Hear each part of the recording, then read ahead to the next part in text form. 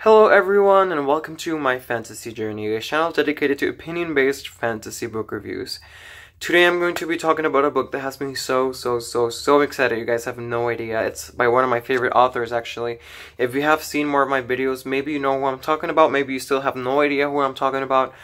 But I have read quite a couple of books from this author, but I still have quite a couple of them to read left because she does have a lot of books.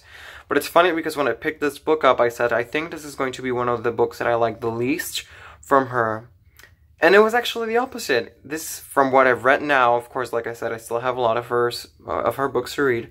But from what I've read now, this is actually my favorite book so far from her. It's absolutely, I just loved it so much, so beautiful. So well written, like every of her books, of course. So well written, so beautiful, entrancing. I was absolutely spellbound by this book, and I couldn't put it down. And it was just almost perfect. Like it's an almost perfect book. And oh my god, I'm gonna stop because drooling over it, because if not, I'm never gonna finish this review. But anyways, let's just dive right into it. So the book that I'm going to be discussing today is Ombria in Shadow by the one and only Patricia McKillip, of course, the goddess of fantasy, at least for me. Oh my gosh, you guys, what a book, what a book. But anyways, of course, like always, the cover, I can't show you like this because my phone like glares into like the glossy screen. Of course, the cover, like always, is absolutely beautiful by Kunugo Craft. Like most of Patricia McKillip's books, the cover is absolutely beautiful and it portrays the story so well. So it's too bad that I can't show you like in detail, but if you saw it in real life, you would know. It's absolutely a gorgeous cover, and it captures the essence of the story so well. So that's definitely a beautiful addition to your bookshelf. I wish this camera would focus a little bit more on me instead of like on my bookshelf in the back. But anyways, so let's just dive right into what this book is about. I feel like I'm going to read what the book is about instead of telling you in my own words, because maybe you're thinking like, oh, you should say in your own words, it makes it more, I don't know, more legit or whatever. But this book is it has so many things, and I just feel like if I would say it on my own words, I would give you like a worse summary than, and maybe it'll draw you away. So I'd rather just read the official kind of summary here and give you like a better kind of like, small summary of the book that I would do personally. So I feel it's better that way, so I'm just gonna go ahead and read it. So it says here, Ombria, it is a city that echoes with the footfalls of sapphire-heeled shoes, that holds its breath as a straw-haired apparition glides through its streets, that sees its dreams and nightmares take shape in the drawings of a bastard heir. It is an enchanted time and place envisioned by World Fantasy Award winner Patricia McKillip, acclaimed author of The Tower at Stonywood. When Ombria's prince, Royce Grieve, breathes his last in palace rooms high above the city, he leaves his young son at the mercy of his ancient great-aunt, Domino Pearl, a woman who has plotted her rise to power in Ombria for far too many years to allow a little boy to stand in her way. Already she has thrown Grieve's pretty mistress out into the streets, where no one would expect her to live an hour. The boy will take her a little longer. Meanwhile, in a dream-like underworld peopled by Ombria's ghosts, a sorceress weaves her spells and brews her potions, never revealing her real face or true heart. And somewhere in between, the struggle to rule the whole of Ombria, both its light and shadows, will rest in the hands of those whose fractured lives align like the lost pieces of a magical puzzle. Doesn't that sound interesting? It is. So, like I said, I absolutely love this book, but anyways, let's just dive right into the review. So I'm gonna start saying the things that I didn't like first. So it was just a little thing, but the thing is that, okay, so those of you who have read Patricia McKillip before, you know that there are some books of hers that are just so complex and so confusing, because there's so much, there's so much allegories, there's so much symbolism, metaphors, and they're so enigmatic sometimes that it it just gets really confusing and blurry and kind of dreamlike, and you just like have no idea what's going on.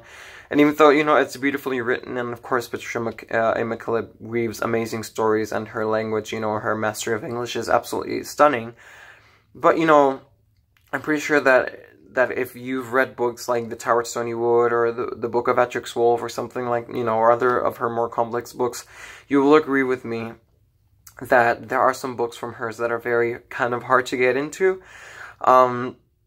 And there are also other books that are much more straightforward. But you know, even her straightforward books, I would say, are complex and have a lot of like complex elements and a lot of symbolism as well. But this for me was one of her more accessible books, at least in my opinion. You know, along with The Belled Sealy Head. One of my other favorite books from her is In the Forest of Seer. That one was kind of in between. But yeah, but this one, I would say that's one of the most accessible one. But something that I didn't like was that towards the end of the book, it got like more confusing and enigmatic and just like strange, and I just didn't know what was going on. So the ending itself for me wasn't that satisfactory. It left me uncertain. It left me like hanging, like dangling in a little thread. And I just didn't know how to feel about it, because for me, I felt like it left things unclear, a lot of things unclear and unresolved. Like I didn't know what happened to this character, why it happened, like what happened to this, you know, to the city, what happened in general, like to these characters, and how did it happen, you know, how did I get here to like what the ending is telling me and why, you know. So that was like that was like the only drawback of this book. If it wasn't because of that, I would say that it's kind of like almost, I don't know if there's such a thing as a perfect book, but it would be like almost, you know, like kind of like almost what perfection would look like. It still is, but you know, but the ending was like the only flaw for me, like at least a big flaw for me that stood out for me. That was like the only thing. You know, because I just felt confused at the end, and I don't really know what happened, and it just left me, you know, it wasn't that satisfactory, but it wasn't upsetting either. It wasn't an ending that made me upset and just made me go like, oh, I didn't like the book, the ending ruined it for me. No, it wasn't like that at all. It just, I don't know, it just left me very uncertain and very confused. That was like the only thing. So that was the only thing I didn't like, guys, so yeah, just that little thing. But anyways, let's just get to the things that I did like, which are a lot, actually. So one of my favorite things about this book was the setting. Oh my gosh, you guys. What a beautiful, beautiful setting. It's one of those that you just want to jump right in and like see for yourself, even though there are dark things going on in this book and it would be dangerous to do so. But still, it's so haunting and so beautiful, you know, so rich and detailed, like any of Patricia McKillip's books, I guess. But it's so rich, detailed, so substantial. It's just gorgeous and entrancing, and I think that's what mostly got my attention of this book. I just wanted to keep reading more and exploring more of this amazing setting that she created. You know, this amazing world, and that, you know, the city that she created. I was just absolutely spellbound, you know, and everything the way she described it, everything was so clear. So she painted this beautiful, you know, picture in your mind, you know, such a colorful canvas. You know, she's a master of words and language, I feel, Patricia McKillip, because she paints, you know, like the scenery in your mind so well. And, you know, even though this is different, because I usually, you know, read more about nature, you know, of course I'm used to castles and stuff like that as well. But, you know, this was something very different for me, a very different setting, you know, with the city, and, you know, this really big, powerful city, and this huge palace and stuff like that. It's different, but it was a breath of fresh air, and actually something that I secretly, without knowing, actually wanted in a book. Something that I actually was looking for, and I got it in this book, and that just made me so happy. So the setting was definitely one of my favorite things. It was so interesting and so rich and beautiful, detailed and mysterious and atmospheric, and it just had me absolutely entranced. So that's one of the things that I liked the best of this book. Something else that I loved, like I mentioned, is that it's extremely atmospheric. like a lot of her books also. But, you know, for me, atmosphere, it's one of the most important things in a book. If a book is not atmospheric, and if I cannot imagine things well, I will just get frustrated and put it down and get irritated. And yeah, so for me, like, you know, atmosphere is very important, and this book has a lot of it, and I absolutely love that. And you know, it almost, I would say it has like a gothic feel to it, even, which is very interesting. You know, every time I finish reading a chapter of this book, or I put it down, or something, it made me want to listen. The thing is that I, like, my favorite genres of music are gothic metal and doom metal and stuff like that. So every time I finish reading this book, if you guys are into that type of music, I don't know, maybe you guys haven't, you probably don't know what the heck I'm talking about. But every time I read this book, it made me want to listen to Theater Tragedy, to their album Velvet Darkness They Fear, which that kind of music that they make in that album is very gloomy and atmospheric, and it just makes you feel like you're in this gloomy, dark castle with candles and, like, you know, this like this dark hallways and you know, and dark chandeliers and stuff like that. And that's the kind of feeling that this book gave me. And it made me want to listen to that band and other gothic doom bands like Draconian and Trees of Eternity, you know, that their music is gloomy and atmospheric and just, like, very haunting as well. So for me, it was really cool being able to connect that type of music with this book. It was definitely a plus, and, you know, something that I wasn't expecting either. So I think that was really cool. So yeah, huge atmosphere, very gloomy, but very haunting. It's very haunting, at least for me. It's a very haunting book. You know, and like I said, I felt like I had like a gothic feel to it, and I loved that. Something else that I like was the characters were very strange and fascinating. They all, of course, they had like their personal struggles, but they were all connected in a way. You know, it was like this web, you know, and they were like all connected, like their destiny was kind of connected in a way, and they were like meant to like solve this puzzle in a way, you know, all together. And, you know, of course, they were all different people, of course, with different personalities and different problems and stuff like that, but they all held, you know, like the similar, like, emotions, you know, and this book carries, like many of her books, carries a lot of emotion also, you know, with, of course, love, despair, and, you know, evil also, jealousy, betrayal, even madness, selfishness, and all those things are portrayed really well, the emotion, and that's something that I loved as well. But this kind of happens with every Patricia McKillip book, and I love that, you know, she portrays emotions so well. And so, you know, in a very complex way. It's not just like, oh, the character feels sad, it feels happy, feels... You know, it's a very complex, deep feelings that she portrays in her books. And in this book as well, you know, something that's deeper than, you know, it's not superficial at all. It's, you know, emotions that are deep and real and you know, and raw and very human, and, you know, and just like very... You know, there's a lot to them, so I like that as well. And like I said, the characters, I love that they're all kind of strange, but they're all fascinating characters in a way. And I love how, you know, like, she creates this puzzle, and in the end, she, like I said, even though the ending was a little bit confusing, but, you know, how she related all this characters, well, but, you know, of course, like I said, she does this in her books, in all her books, but yeah, but I love that, the characters are very interesting, and yeah, a very, very cool characters, and very different from anything that I've read. Something else that I loved was that it is very mysterious. So, you know, there's a lot of mystery in this book, and it just makes you want to... It's definitely a page turner. It just makes you want to see what happens next.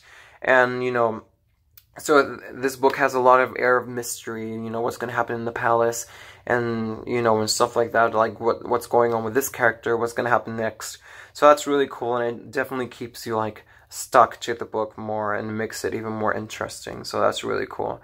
Like I said, this book has like a dark atmosphere, and there are even some parts that are almost scary-ish. They weren't scary, but they were very dark, and yeah, and very gloomy, and it just made you go like, ooh, that's kind of creepy, you know, kind of like eerie and stuff like that. So there were some, you know, some parts in the book that felt like that, which I loved also, which gave it even more charm to the book and more originality. So I really like that there's like some parts that are very actually kind of creepy and very eerie and strange, and I thought that was very cool and very haunting and very interesting actually. Something that I had seen a little bit on some of her books, but she brought it more to the front here. And I thought that was really original and really cool. Of course, something that this is obvious, it's gorgeously written. Of course, it's Patricia and McKillip. Of course, it's going to be well written, so that's no surprise. And like I said, something else that I like, that despite the end, that was confusing and strange and left me hanging, it was one of her least confusing or exhausting books to read. Because there are some books that even though I like them, or I liked aspects of them, for me they were absolutely draining. For example, The Tower at Stony Wood, which I have a review of in this channel. For me, it drained me so much, and I was just like exhausted in the end. This book didn't tire me at all, and you know, it still felt pretty long. I mean, it's not that long. It's how many pages? Am I holding this upside down? I am. Oh my goodness. Hold on. I put the cover upside down. It has 298 pages, so almost 300. Almost 300 pages. But I never felt exhausted while reading it. It actually just made me want to read more and more and more, and I think that's definitely a good thing. Because like I said, there have been some books from her that just make me feel tired in the end, even though they're beautiful and they're like this emotional roller coaster and whatnot. They just make me feel exhausted, and I'm just like, oh my god, like I'm so tired when I finish reading them. But this one didn't make me feel tired at all. Actually, I wish it would have been a little longer. So that's definitely a good thing that I liked. You know, that even though the ending was a little bit confusing, it was one of her more, you know, less confusing, so to say, or exhausting books. So that I like that a lot.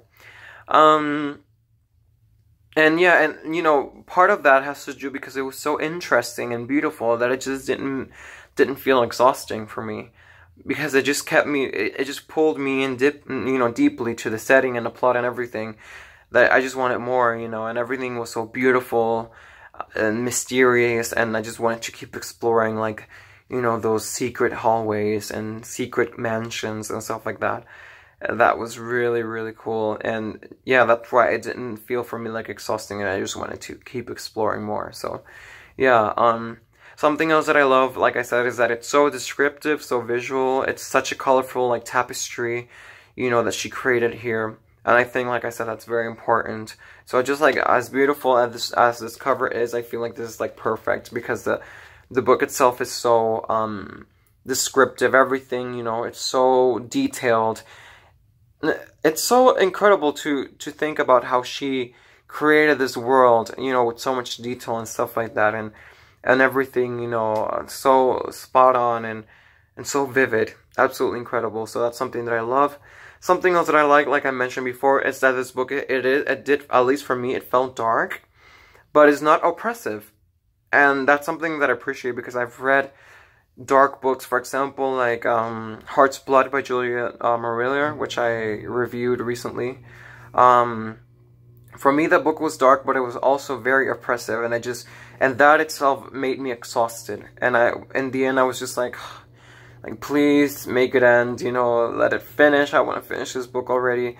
And it just consumed me, and not in a good way, you know, because it was dark, but for me, it was just tiring. It was just exhausting. So this book, even though it was dark, it didn't feel oppressive to me. It actually felt fascinating and haunting and interesting and beautiful. So that's something that I really like. That, you know, even though it's dark, it doesn't feel like it drains your soul. I already mentioned this, the beautiful emotions, you know, the way they were portrayed, of course. You know, with grief, with sorrow, with horror also, with terror, you know, being uncertain, and all those things, you know, innocence also, and And even like things that you just don't understand, things that are, you know, like enigmas and stuff like that, and all those things are so well portrayed as well. You know, in other worlds even, and yeah, and like the heart and all those complex emotions and stuff that if I keep just like describing, and I will just take here forever. But you know, like the emotions were beautifully portrayed. But this, of course, is Patricia and McKillip, so I feel like she does that, and at least in every book that I've read, she does that beautifully. So yeah. And something else that I loved was that I never felt trapped in this book. Even though it takes place on the city of Ombria and like the castle and the undercity and whatever, or palace, I'm sorry, and the undercity and the underworld of Ombria, it was so vast, and there were like so many secrets and so many things going on, and you know, and things you didn't expect, that I never felt trapped. You know, it wasn't just that it took place in one city, but that city had it had so much to it, so many, like I said, so many things that you weren't expecting, so many secrets, so many like alleys, and so many streets and shops, and you know, and then comes the underworld with its secret mansions, and the palace with its secret rooms and hallways, and all those things. So it was such an adventure. I love how she was able to create a huge adventure, you know, encompass in like in a place specifically, you know, not having to travel so far, you know, to other lands and stuff like that, but still a book that there's just so much exploring, and it's so fascinating to like discover those ancient, you know, places and stuff like that are secret, and you know, full of things that are old and you know, from the past, and see like the past of Ombria and stuff like that. It was absolutely fascinating, you guys, and I love that. I love that I didn't feel trapped, and that I had so much fun exploring this mysterious, you know, city of Ombria with this mysterious palace and like underworld and everything, that the secrets that it has to hold. I think that was absolutely brilliantly done, and I absolutely loved it.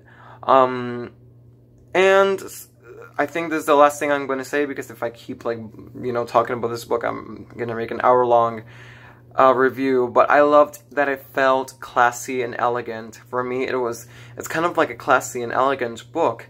The way everything was described, it felt, of course, Ombria was a very powerful city, you know, and actually, sometimes they describe it as the most powerful city in the world. So, of course, I guess that's, you know, that's the reason why, but it felt like a very classy and elegant book.